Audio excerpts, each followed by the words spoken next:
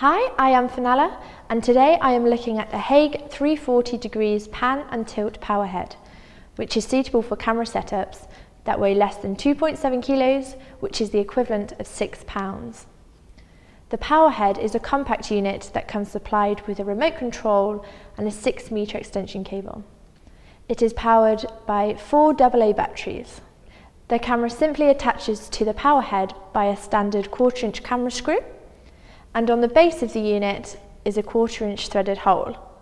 This allows you to attach the powerhead to a tripod, the Hague Powerhead Stand, or any other suitable devices.